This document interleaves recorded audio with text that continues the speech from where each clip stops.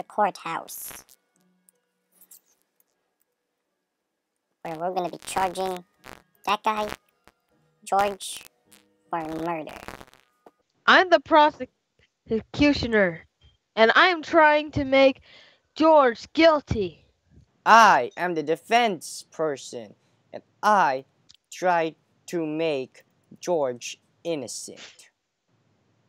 He is Well, innocent. I have a reason why he's guilty. So the reason is that the law states that killing is bad and that it's punishable by death. Well, if you say that, then that means Lennie should have been executed too. So basically, George has been doing a job for the police. There's nothing Well, against the law for that. if he turned in Lennie, then Lennie would have gotten a proper execution. But then George is not an official, so he cannot do that. If he does, then he has to be punished too. Okay, so how do we know Curly wouldn't have hurt Lennie? I mean, we've seen Curly already hit Lennie, so how do you know he's not going to torture him when they catch him? Well, we already know that he would torture him because we have many witnesses that already told us from the site. Well, doesn't that mean George was doing a mercy killing? No, George could have turned him into the officials, and Curly would have no say in it because the officials overrule his authority. We already know that that Curly was going to torture him.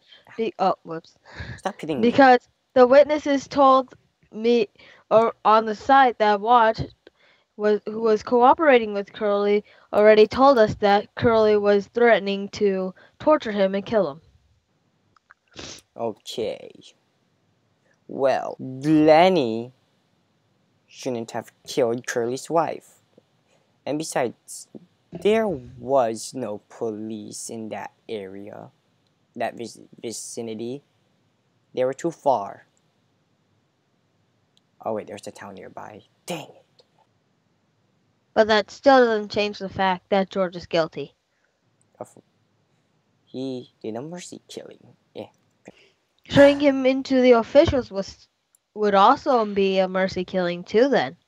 Because Lennie would have more time to live, but then he'll still have a due date for when he would be executed. Yeah, but George saved the authorities money. Or some indirect Oh stuff. yeah. I call George to the stand. Wait. So, I have a few questions for you. One, why did you kill... Wait, let me fix my camera. Why did you kill Lennie?